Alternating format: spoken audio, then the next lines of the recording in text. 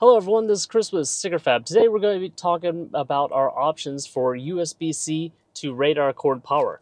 Now on the end of these we have a USB-C port and we have an RJ-11. Now this is a common plug that plugs into radar detectors such as this Escort Max 360C Mark II that I have in my hands. There's also Valentine, Beltronics, and a number of different radars that use this plug. Pretty much looks like a telephone plug on one end.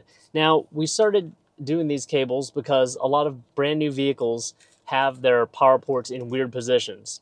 They'll have their 12-volt cigarette plug in a weird place, or they don't have a 12-volt cigarette plug at all now. So a lot of new vehicles have USB-C ports. We have a V1, which is just pretty much a straight cable, and then we have a V2, which has a little power converter right here. Now, these original cables are good for QC/PD compatible outlets. Now, those outlets can output 5 volts or even higher. A lot of those outlets are not found in many vehicles. Some Teslas tend to have them, but even other new EV vehicles do not.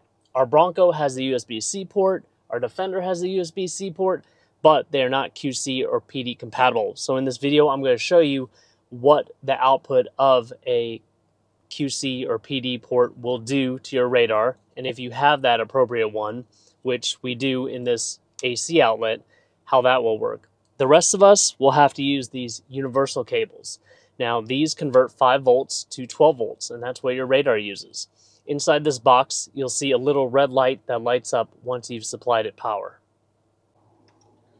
So we have our original USB-A to RJ-11 cord.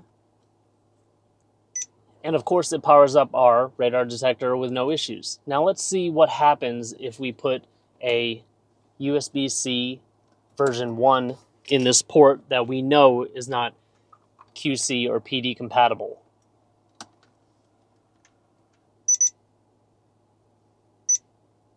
Low voltage. So it powers on, but then it gets the low voltage notice. Now let's put in the version 2. You can see that red light.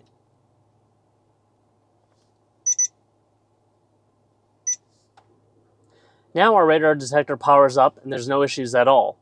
Let's use a known QC PD output adapter and see what happens with the version 1. And this test will pretty much mimic what some of the newer Teslas have already built in. These USB-C ports look exactly the same on the face, but they function differently.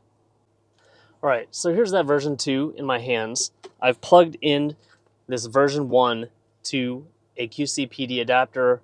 It's an AC adapter, and we have an AC inverter in the back of this vehicle.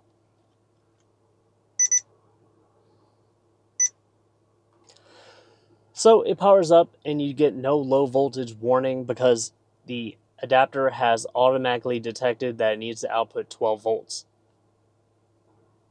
So I hope that was helpful in determining which cable you need for your vehicle and radar detector.